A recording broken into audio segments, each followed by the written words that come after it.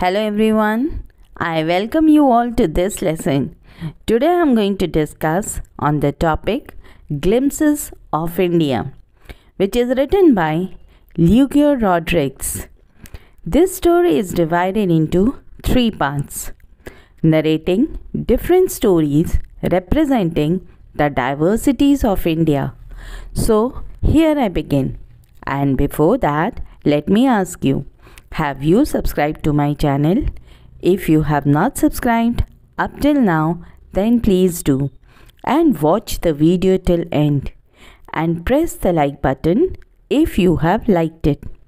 Also, don't forget to press the bell icon for my latest notification and leave a comment below.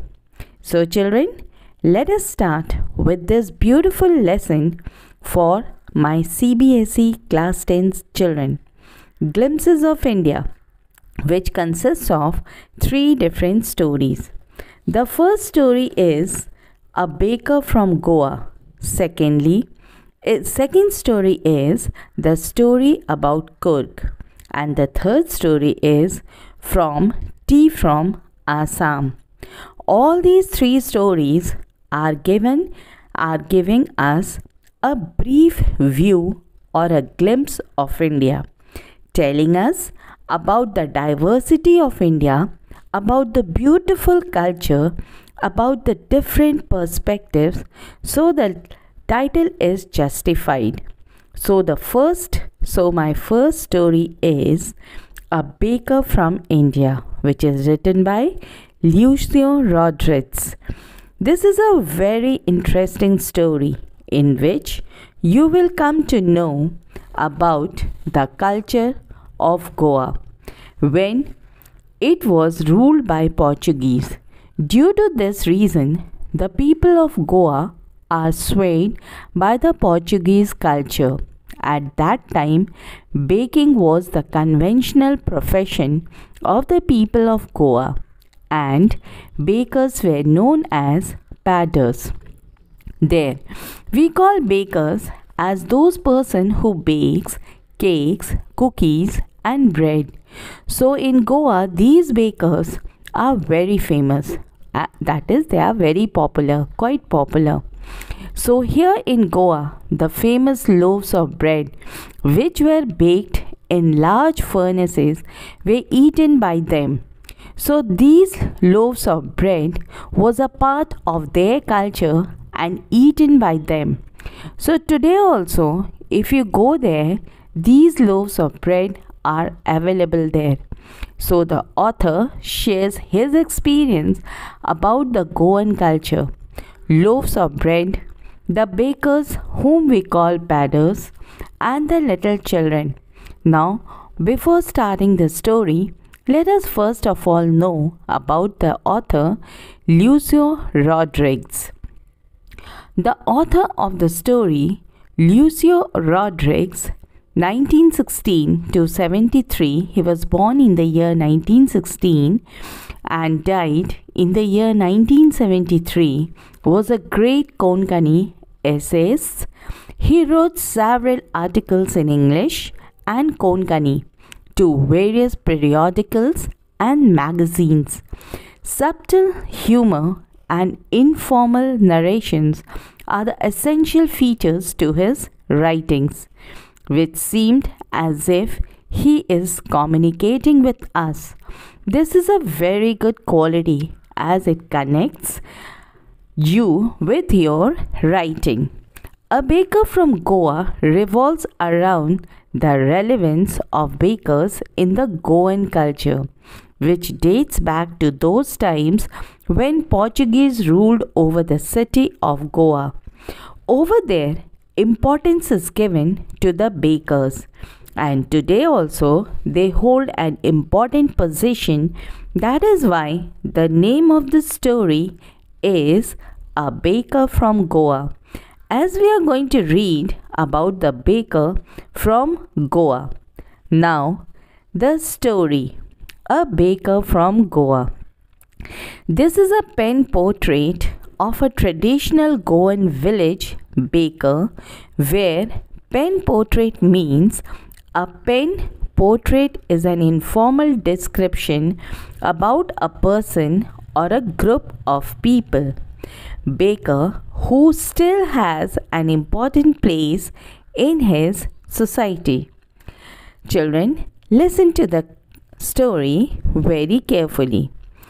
Our elders are often heard reminiscing nostalgically, where reminiscing nostalgically means thinking fondly of the past, about those good old Portuguese days, the Portuguese and their famous loaves of bread, where the author says that his ancestors used to feel very happy by thinking about their past, that is, about the culture, about the loaves of bread, etc. Those eaters of loaves might have vanished, but the makers are still there. We still have amongst us the mixers, the molders, and those who bake the loaves, where loaves means a quantity of bread that is shaped and baked in one piece and usually sliced before being eaten. Vanished here means to disappear suddenly and completely. Molders means a person who molds dough into a shape. So it means to say that those eaters means the Portuguese are no more existing here in Goa, but they have vanished or disappeared. But the people of Goa still eat those loaves of bread by cutting them into pieces, and the makers, that is, the mixers, the molders, and the bakes, are still there. Those age-old times, tested furnaces still exist. The fire in the furnace has not yet been extinguished.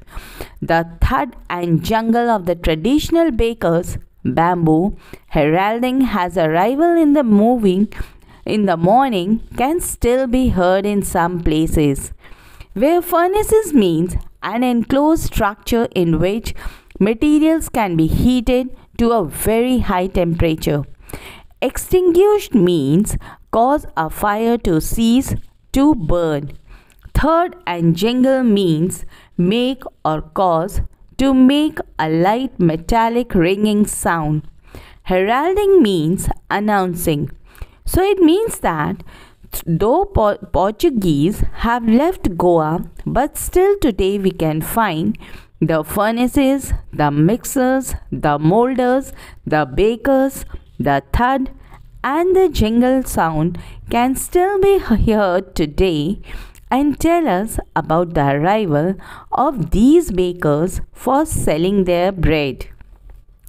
Maybe the father is not alive, but the son still carries on the family profession.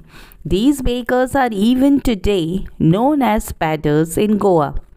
During our childhood in Goa, the baker used to be our friend, companion, and guide. He used to come at least twice a day. Once, when he set out in the morning on his selling round, and then again when he returned after emptying his huge basket. So the author says that these peddlers or the bakers were seen 2 times in a day.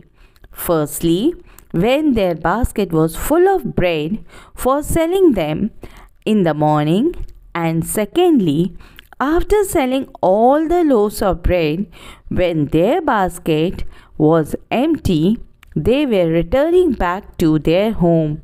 So these were the 2 times when they could be seen by the people. The jingling third of the bamboo woke up from sleep, and we ran to meet and greet them. Why was it so? Was it for the love of the loaf? Not at all. The loaves were brought by some Paskin or Bastine, the maid servant of the house, where jingling means make or cause to make a light metallic sound, ringing sound, and thud means a loud, dull, Socrates, metallic. So the author says that the children ran not because of their love for the loaves of bread, but and these were purchased by the other person like Bastine, or the maid servant. What we longed for were those bread bangles, which we choose carefully. Sometimes it was sweet bread or special milk. Where bangles means here, it refers to the bread in the shape of a bangles called konkan. So the author says that the children longed for the bangled shaped bread, so they ran out of their house when the bakers came in the morning. They used to love the sweet bread known as bangles, and that is why they used to run to buy those bread. The baker made his musical entry on the scene with the jung sound of his specially made bamboo staff. One hand supported the basket on his head and the other bangled the bamboo on the ground. He would greet the lady of the house with good morning and then place his basket on the vertical bamboo. We kids would be pushed aside with a mild rebuke, and the loaves would be delivered to the servant, where staff means stick and rebuke means an expression of disapproval or a scolding. So the children used to get the scolding when they used to gather around the baker, as the ladies used to buy the bread where children had nothing to do. So they were asked to go away and leave. But we would not give up. We would climb a bench or the parapet and peep into the basket. Somehow, I can still recall the typical fragrance of those loaves for the elders and the bangles for the children, where parapet means railing or a low protective wall. Fragrance means the scent. Bangles refers to the round shape of the bread in the shape of a bangles called konkan. But the children never gave up and tried to see the bakers by climbing on the bench or a parapet to see into the basket in which the loaves of bread was kept. The narrator says, still he could smell the fragrance of the loaves of bread brought by the baker. The loaves of the bread was eaten by the elders, and the bangles were eaten by the children. There we did not even to brush. Then we did not even to brush our teeth or wash our mouth properly. And why should we? We would take the trouble of plucking the mango leaf for the toothbrush. And why was it necessary at all? The tiger never brushed his teeth. Hot tea could wash and clean up everything so nicely after all. So the children were so fond of bread that even without brushing their teeth, they would rush to eat the loaves of bread and bangles. They said, who would do so much of labor in plucking the mango leaves to brush the teeth? The mango leaves are having some dental properties, so it is beneficial to brush with it. Nowadays, we are having toothbrush to brush our teeth, but previously, in olden days, toothbrush was not available. So, they used to brush with the mango leaves. But the children said, why was it necessary to brush our teeth?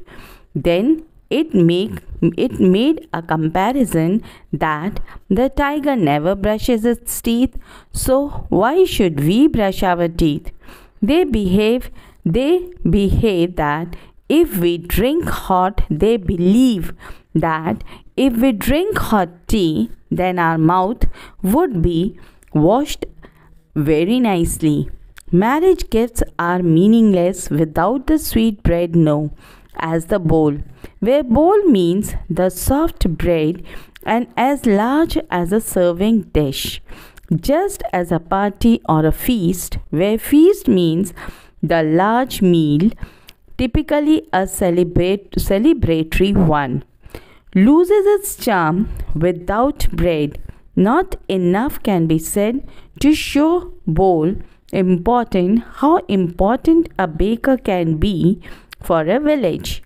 The lady of the house must prepare sandwiches on the occasion of a daughter's engagement. So, the author says that the elders used to eat loaves, the children ate bangles, and now the third type of bread was the bowl bread, which was given as a gift in marriage, party, and feast, as it was not given as if it was not given, then it was meaningless. So, this shows the importance of bakers. It was the duty of the lady of the house, that is, the mother had to prepare sandwiches on the occasion of her daughter's engagement. So, this shows the importance of the baker, that without baker, nothing would be possible. No celebration would take place.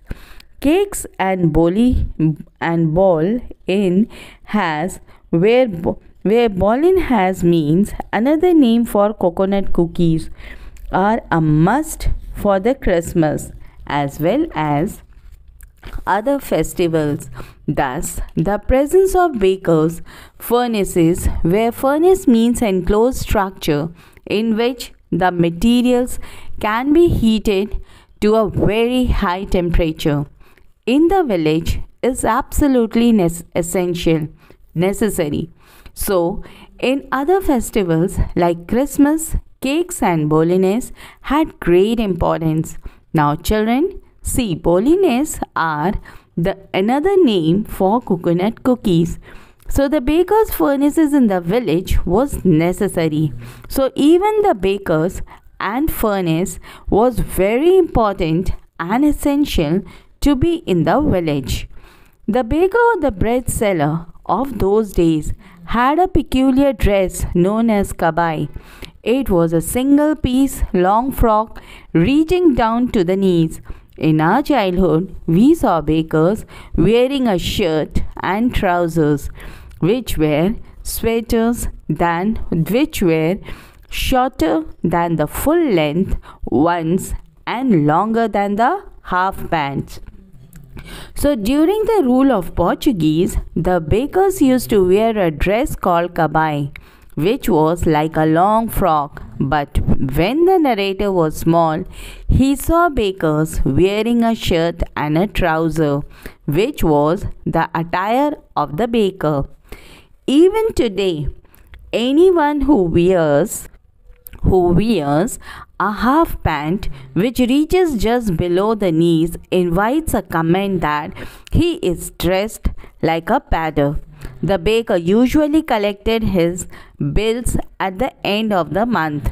Monthly accounts used to be recorded on some walls in pencil. Baking was indeed a profitable profession in old days. The baker and his family never starved. Where starved means suffer or die or caused to suffer or die from hunger. So, the narrator says that even today when the attire of half pant which reaches just below the knees and a shirt is seen, then it is immediately recognized as a baker. Like, for example, we see someone wearing a red and a white sari, we say it is a Bengali sari. The baker collected his bills at the end of the month from every home. They used to record the monthly account on the wall, as at that time there was no paper available and it was not very comfortable for them. Baking is a very profitable profession at that time in Goa, and they never starved. He He and his family and his servants always looked happy and prosperous. Their plum physique was the open testimony to this. Even today, any person with a jackfruit like physical appearance is easily compared to the baker, where plum physique means pleasantly fat body. Open testimony means public statement about a character or quality, and jackfruit refers to a very large eatable fruit of the jackfruit tree. So, as they were prosperous, so they seemed to be happy, and their physique was also a witness to their happiness. So children, this is the end of the chapter. Let us see the story in short. What have you learned? So we have learnt in this chapter that Goa is very much influenced by the Portuguese. Their traditional work can be still seen there. The Portuguese were famous for preparing the loaves of bread. We can come across the bakers of bread. The writer tells us about the childhood days in Goa, his childhood days in Goa, when the baker used to visit their friend. He used to visit the house twice a day. In the morning, his jingling sound of the bamboo woke them up from sleep. They all ran to meet him. So the author has shown the importance of bakers, the variety of the loaves of bread baked by him, which is even today found in Goa. The loaves were purchased by the maidservant of the house. The villagers were much fond of sweet bread known as bol. The marriage gifts were meaningless without it. So the baker's furnace in the village was the most essential thing. The lady of the house prepared sandwiches on the occasion of her daughter's engagement. In those days, the bread seller wore a particular dress known as kabai. So the narrator has given the importance of the bread in all occasions. The dress which they wore at that time of Portuguese rulers was called kabai. It was a single piece, long frock up to the knees.